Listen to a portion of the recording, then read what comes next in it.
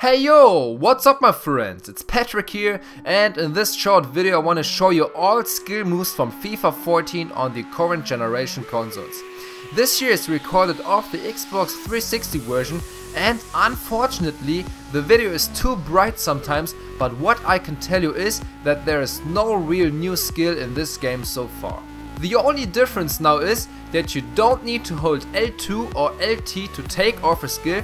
Only certain skills like the Rabona fake still need the L2 or LT button. Again, sorry for the bad contrast in the video, but I think you can still see where you don't need to hold the L2 or LT button anymore.